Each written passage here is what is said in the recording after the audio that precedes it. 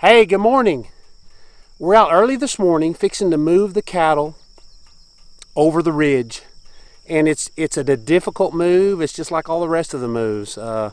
It's one of those things that's a little bit difficult. So one of the tips that I've never kind of talked about, at least that I can remember, is when is the best time to kind of move them as far as time of day. So I'll give you a little hint by looking back here.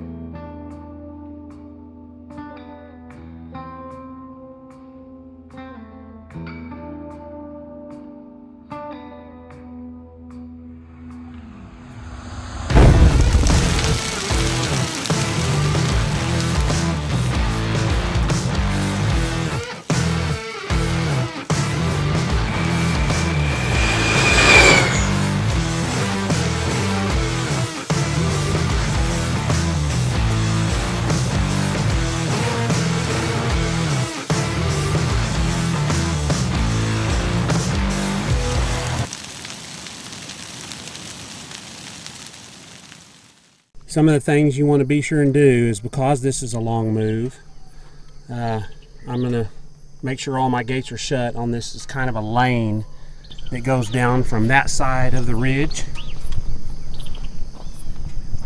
over to this side.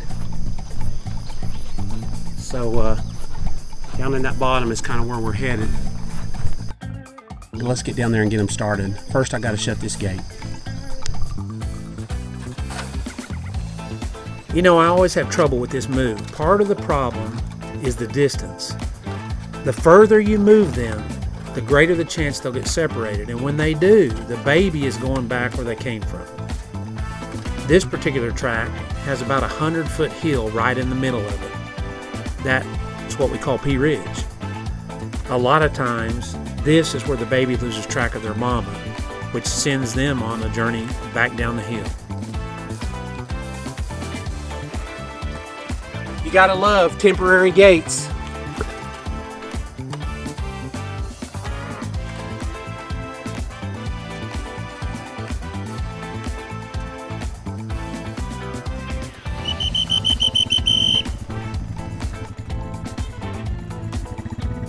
Sometimes you can't help it.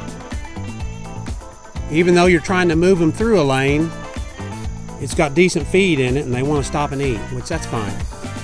Peer pressure will get the best of them. As soon as one walks by, the rest of them will start moving this way for fear they're going to miss out. The grass is greener. Where do you think that came from? Okay, so when is the best time to move cows and calves? This is from our years of observation, and it doesn't mean you're not going to have problems. If you've watched any of our videos before, especially moving cows and calves, it's invariably it's an issue. But I'm talking about the best time that I've observed, my dad has observed, who I've worked with for years. And the best time is you want to get, and this is something that Bud Williams used to say too, you want to kind of give the cows a chance to get the babies up, nurse, and if you can catch them before they bed the babies back down and start grazing, that's when you want to bring them. So first thing at daylight, as much as I'd like for it to be the best time, because I love being out at that time, it's probably not the best time. You want to give them just a little bit of time to get their babies up, get them nursed, get them fed, and catch them before they bed them down, like I said. Now, that's when cows had calves. When you're in what Ian Mitchell Ennis calls performance mode, you're trying to get the best of the best for the cows, and you're trying to put back on nutrition and condition from with the winter time. You want to move them when your plants have the highest energy value. And that has an infinite number of variables that affect it. You know, rain, sun, soil, when was the last time they grazed, the plant, how healthy is the plant, how old is the plant, all those types of things that may affect it. But in general, if you have a plant and you have a refractometer, and if you don't, you ought to get one. A refractometer, you can pull leaves off the plant, compress them, make juice, put it on the refractometer, look at it in the sun, and it will give you an idea of the, let's just call it an energy measurer. And so you can measure the energy. Well, what you'll find out, at least in this country where I am, is that once the sun comes up and photosynthesis starts to take place, the plants start getting more energy. And they may almost double from, say, 8 o'clock to 10:30, 11 o'clock. So if you're moving them to a fresh pasture and you want them to have the best nutrition they can have because you're in performance mode, it might be best to wait until that time when that refractometer says your plants have the highest energy. And that would be the best time, because they move in on a drive to eat, and they start packing it in, and it does them a lot of good.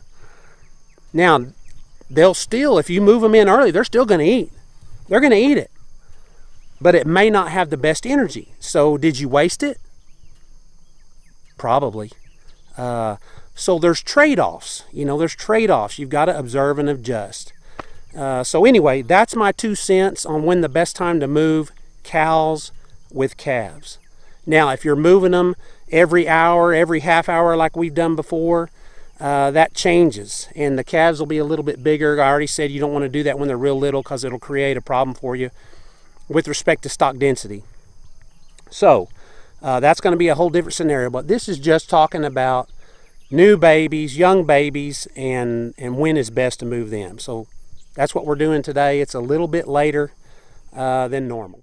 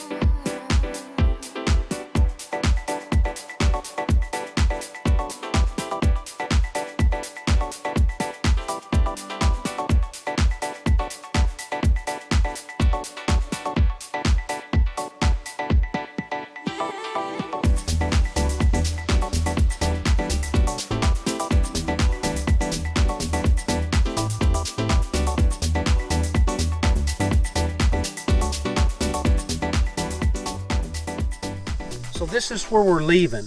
This is where we're coming out of. They've grazed quite a bit of it. You can look and see where they've topped it. You know, they bit the tops off right in here, right in there. So they've done well. You know, you could have left them a little bit longer probably. There's some plants maybe that they missed, but there's quite a few that they've hit. So this time of year is probably a good time to just go ahead and move them a little bit early, because it'll grow back so fast. And I say fast as long as we get rain. It'll grow back so fast that you want to be back in here pretty quick.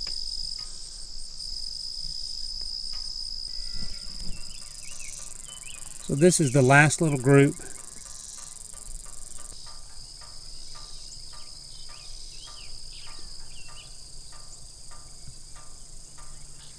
You can see that even as careful as I have been, there's still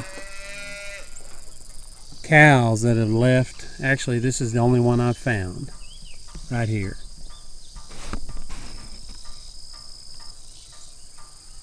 And he's looking for his mama.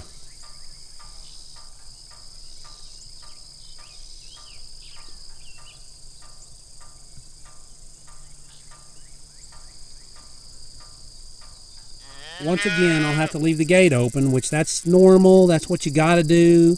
Because if you don't, there's a good chance that there could be, because we're still in our calving season. There could be a baby bedded down here that somebody got it nursed and decided to bed it and then took off. And so they'll come back, but you got to leave the gates open and hope that the rest of them don't come back. So we're done. It wasn't nearly as difficult as I was afraid. it was going to be.